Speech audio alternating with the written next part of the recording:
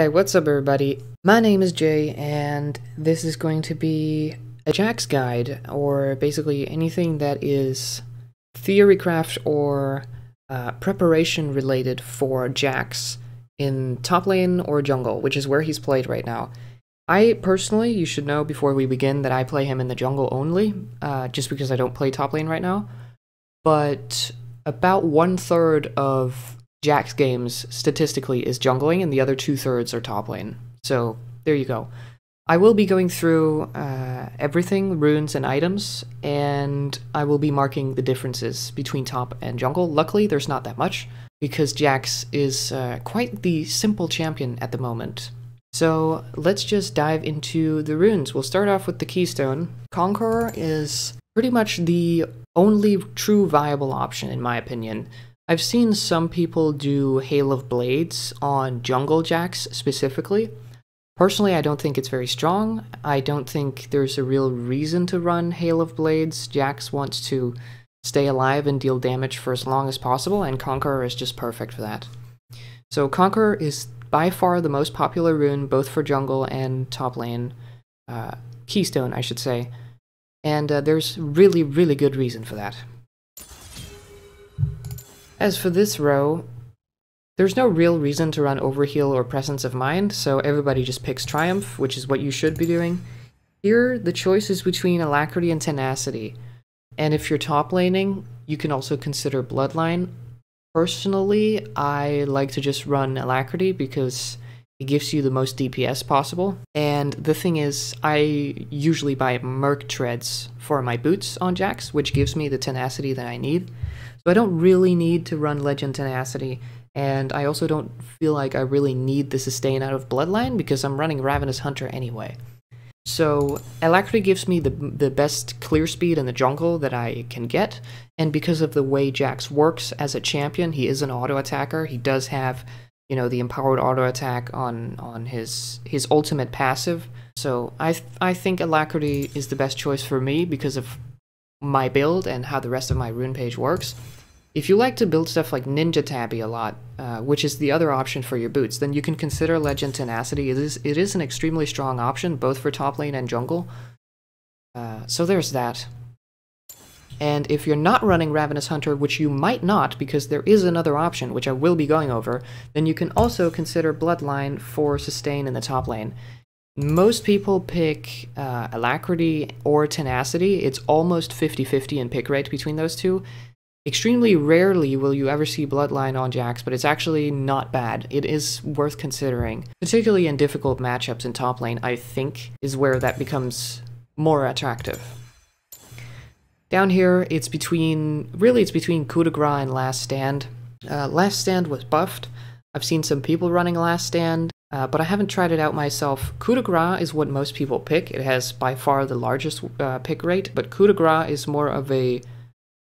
It's an execution kind of damage, whereas Last Stand is when you get low on health yourself, which can admittedly be ridiculously helpful and awesome on Jax, because Jax is not the kind of champion that just blows up and dies instantly. He's the kind of champion that can actually get fairly low and stay there for a while without dying, especially because of his Counter-Strike, but also, you know, just because of his base stats and what the items you'll be building and the resists on his ultimate active. So there's a bunch of factors that make Last Stand a very attractive option for Jax.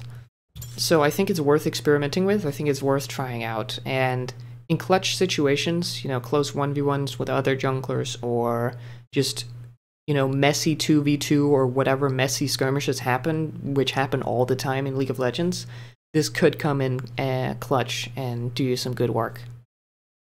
As for your secondary runes, you have two options mainly.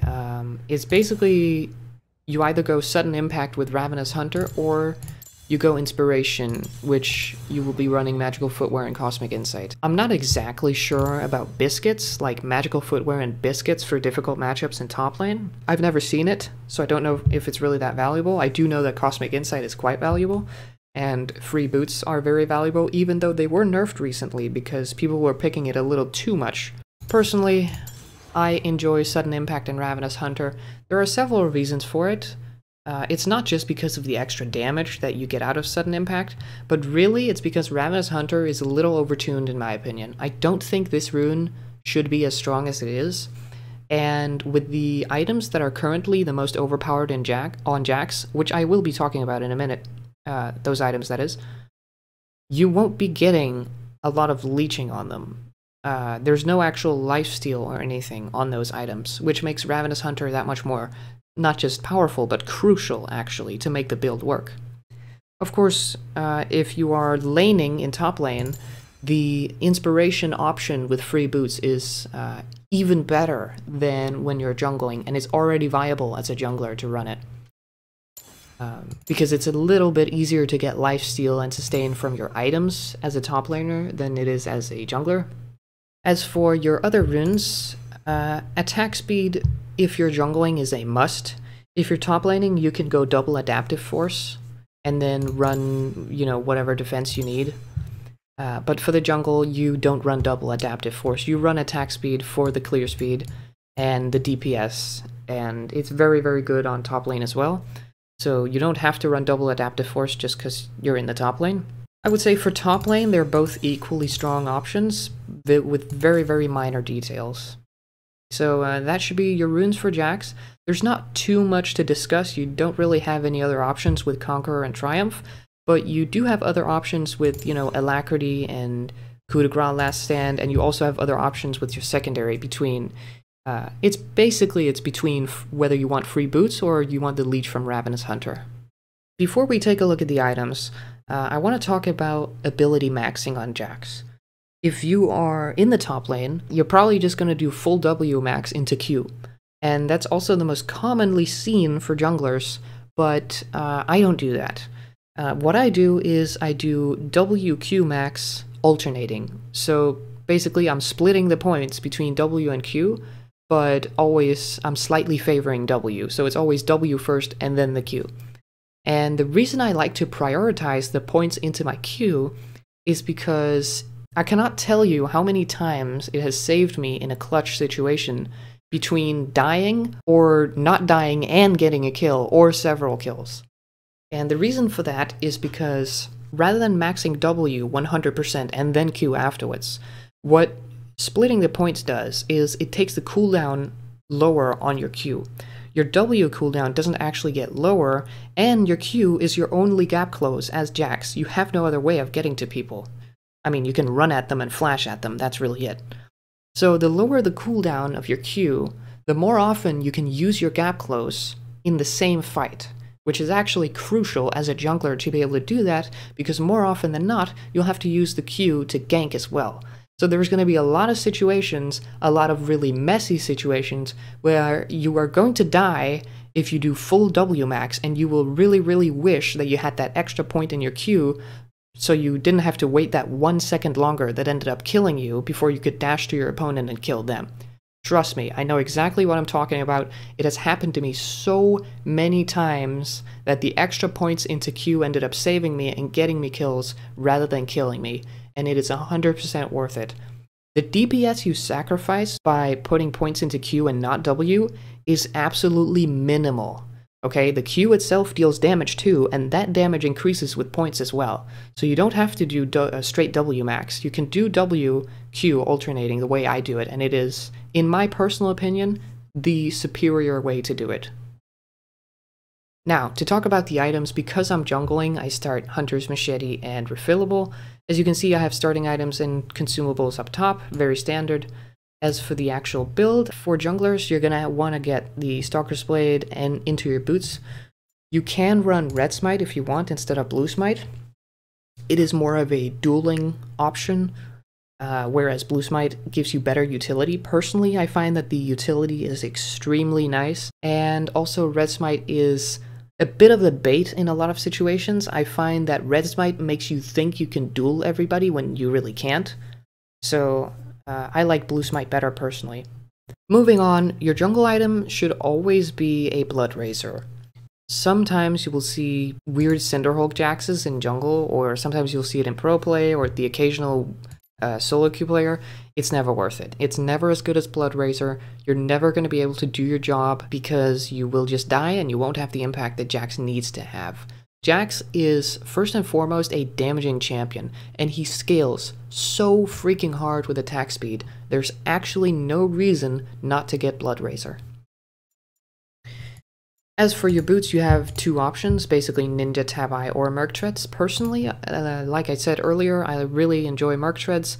I think the tenacity is ridiculously powerful in the current meta, and I tend to do a thing where I get armor as well before I start on my Triforce. As you can see, I have the rest of the build down here, and, you know, that is going to result in 6 items right there. The reason I get the Chain Vest earlier is because it's really just a question of personal preference, but if you're not running Ninja Tabi, you're going to find that you'll be taking a lot of physical damage from a lot of different sources, and Chain Vest actually builds into Guardian Angel, so what I like to do is I get my Bloodrazor, I get my MR boots, and then I get armor before I build into Triforce because it makes me a little more safe, and it has saved me in many situations actually having that extra armor. You will get your Triforce slightly later though, so feel free to experiment with the Chain Vest and see if you like it. If you actually run Ninja Tabi, you can do other things where you build Ninja Tabi and then get like a Negatron Cloak before your Triforce or something like that, depending on what you want to build it into. Negatron Cloak is the magic resist item that builds into Wit's End, in case you're wondering. Personally, I don't actually build Wit's End on Jax, which is, you know, another reason why I don't do that. Now, with the rest of the items, Jax needs Triforce in order to function. That is his bread and butter item. You cannot skip this, no matter if you're top laning or jungling. If you are top laning, you'll be doing this exact same build, but you'll be skipping the jungle item, meaning your first item is actually the Triforce, and your second item is going to be the Spirit Shojin. Now, the sad part about playing Jax now is that there's not a lot of creativity in his build. He is an extremely powerful character, but he doesn't really have a lot of choice because Spirit Shojin and Sterak's Gauge are completely overpowered and busted items at the moment. I don't know if Riot have any intentions of nerfing them, but if they don't, we're gonna have to keep buying them on Jax because they are just by far the best options. I like to get the GA, like I mentioned earlier, from the Chain Vest. You can build that into a GA, and then I finish off with Sterak's.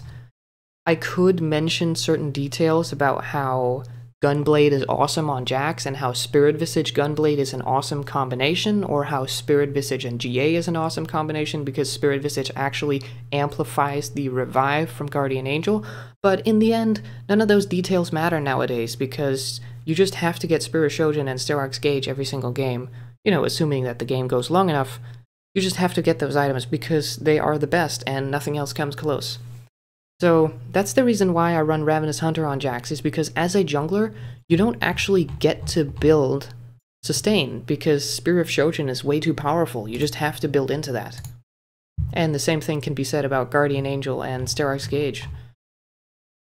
In case anybody's wondering, the reason Spirit Shojin is so good on Jax is because the cooldown reduction allows him to spam his E.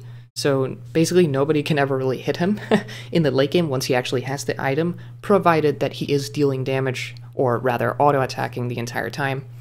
So it is an extremely ridiculously powerful item.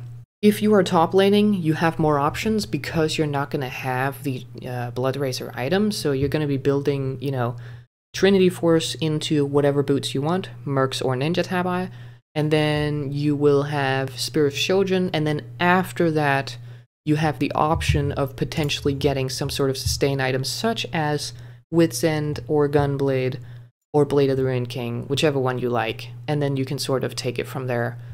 Usually you're still going to want GA and Sterak's Gauge after that, because they're just so strong in the late game. They're really just too strong in general, let's be honest. So that is in essence the Jax build. There's not too much creativity in it nowadays, which is a bit sad, but he is so much fun to play, and he is a very powerful champion, and with this information you should be good to go.